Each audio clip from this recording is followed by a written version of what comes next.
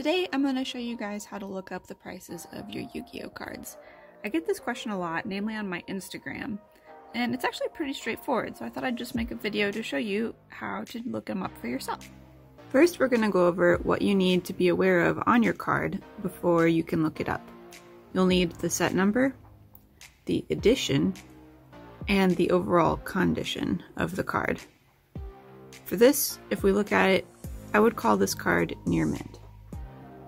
You don't see any blemishes, any creases or bends, and the edges look nice and clean. The set number is going to be this CT03-EN006, and on this one it says limited edition.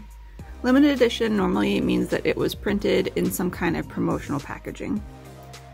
Sometimes you will see a first edition stamp, and sometimes there won't say an edition, which means it's an unlimited run. The reason that you're going to want to know the set number specifically is because many cards have multiple printings, like this Blue Eyes Shining Dragon. Here we've got a movie promo, and here we've got the reprint of it from the Legendary Collection Kaiba box. Here we can see this is a super rare, and here we've got a secret rare.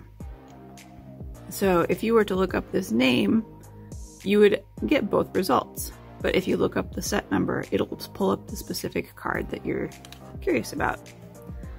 Going back to condition, if we look at this Blue Eyes Shining Dragon, we can see that the corners aren't quite as clean. It's got a little bit of surfageness going on, but it still looks pretty good overall.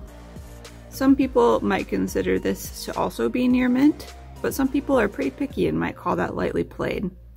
So just kind of keep that in mind as you're gauging your card. To contrast even further, this poor Blue Eyes has been around the block a bit, has creases.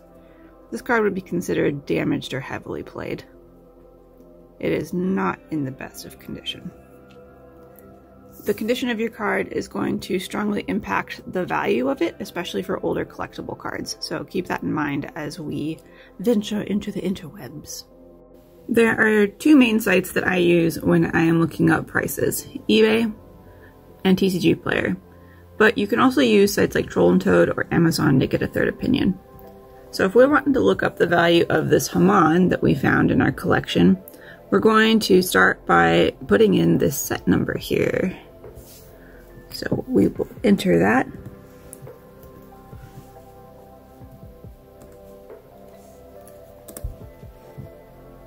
And that's going to pull up 33 results. Normally, when I'm trying to gauge a value of a card, I'm going to click on Buy It Now. That's going to clean out any auctions from your results.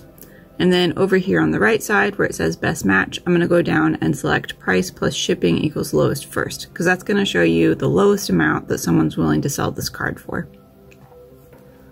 Now that we've got those filters on, we can see that there is a damaged version of this card for $5.95. And if we go down further, here's another without the condition listed in the title, but the shipping makes it a little more pricey.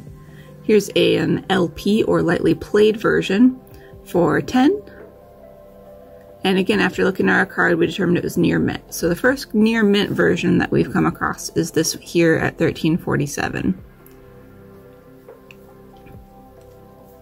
The nice thing about shopping on eBay is that you can actually see the cards that you're wanting to purchase for most listings. You might notice here that this looks like a stock photo, so you're not going to necessarily see the exact card that you'll be receiving if you buy that card. But if we click into this top one here and hover, we can see the creases that the merchant has identified that make this card a played condition card. I personally do prefer shopping on eBay for this exact reason, and I really appreciate sellers who post detailed photos of the cards so you know exactly what you're going to be receiving. If we were to look up the same card on TCG Player, then we would enter either the set or the name. So if we come in here, we can look at Yu-Gi-Oh! If we're not sure what the set is. I would recommend TCG Player is a good starting point if you have a bunch of a card and kind of want to see how valuable yours is compared to other printings of it. So here we've got the Ultimate Rare, the Ultra Rare. Ours is a Secret Rare. So we're going to look at this one over here from the 2006 Collector's Tin. If we're wanting to verify that we have the right listing, we'll look here at the set number and make sure that matches the set number listed on our card. And then we can scroll down, and once again it's going to show us from the least expensive at the top down, which you can control those filters here, the value of this card. So here, once again, we can see, let's see if I can find some near mints. Sometimes you might have to scroll through several pages worth to find a near mint version. So they're actually going for a lot more here on TCG Player. Were there any on page 3? No. So this is a good example of why you should look on multiple sites when you're gauging the pricing on your cards. If you'd started out with, oh, there we go. If you started out with TCG Player, then the first copy you'd find would be at $14.50. Compared to eBay, where we found one for $1 less. Definitely something worth keeping in mind, especially if you're shopping for cards. Always compare between different websites. Now for Troll and Toad, if we look up Haman again, I'm gonna be honest, I don't use Troll and Toad as much, but it's still a good resource to keep in mind because every now and then you might be able to find a good deal. So here we see him again, and we can see that he's sitting at pretty close to the same price. Here's a played version for about how much the near mints are going on the other two sites.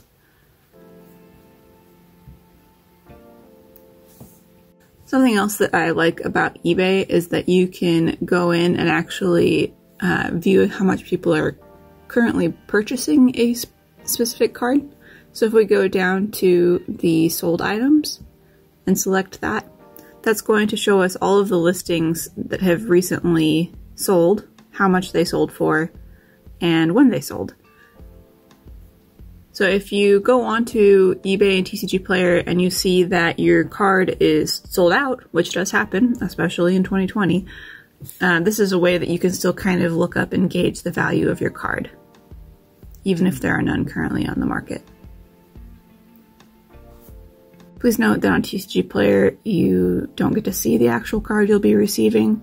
That's definitely something to keep in mind, and one of the primary reasons that I tend to prefer buying off of eBay. That being said, one of the advantages of TCG Player is especially if you're buying less expensive cards like penny stocks or cheaper cards from a set, you can often get a whole bunch for considerably less than what you'd be spending on eBay because of how their payout system works. So like here you can see this Dark Magician, low is 29 cents, and then you're paying a separate shipping fee outside of the cost of the card so that the seller still makes the profit. So you can normally get a nice chunk of cards at a lower price on the actual card on TCG Player, but you're running a higher risk of the card not coming in its listed condition because you don't actually see what you're getting until it arrives. Something else I'll just kind of point out about TCG Player that's pretty nice is if you're wanting to see how much something is going for in a set, or if you're trying to decide if like maybe you came across a booster box and you're like, oh, I wonder if that's a good deal, and you're wanting to open it up, you can actually look at the prices for an entire set by coming in here, putting in the set name, and then you can use this filter here to kind of sort how you want to view them, view the cards in it, and it'll show you like, hey, these are the most expensive cards in this set currently, to give you an idea if the set is top heavy or if there are a lot of good cards that you could potentially pull to make a profit off of opening that box.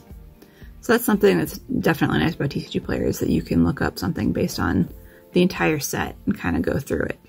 Or if you're not sure how many printings a certain card has, we'll look at Blue Eyes, because there are like a gazillion. So we got 33 results. So if we kind of scroll through here, we can see There are a lot of printings of Blue Eyes with different artworks, and it kind of can just show you what's out there. And again, this is generally why you're going to be wanting to look up your values on eBay based on the set number, not the card name, because the card name is going to give you a slew of different results. If you're not sure how to gauge what condition your card is in, normally I would say you could kind of click on one of these and it would open up a help window for you, and TCG Player actually does have a nice guide that kind of details what their versions of these different terms are supposed to mean, but I'm having issues getting that to pull up right now. So the other advice I could give you is to look at cards on eBay. So here, if we see this one is lightly played, you can kind of look through, look at the card itself and see what lightly played means to that seller, and clearly to that buyer because someone was willing to purchase it. And if you look through and kind of compare enough cards, you can get a good feeling of what the different conditions would be considered. So again, normally you're going to be looking at mint or near mint. A lot of sellers don't normally actually list their cards as mint, just to kind of cover themselves, just in case anything isn't quite exactly pristine as the buyer might expect. But oftentimes things listed as near mint might actually be mint. But similarly, because it's not exclusively mint, you might have things listed as near mint that are actually have a few dings here or there. They might not be absolutely perfect. One last thing I'll touch on, if you are looking to sell your card online, then obviously you would want to figure out where the market value is at for that based on your condition and which version of the card you have, and then kind of match it or maybe go slightly under if you're wanting to move it faster.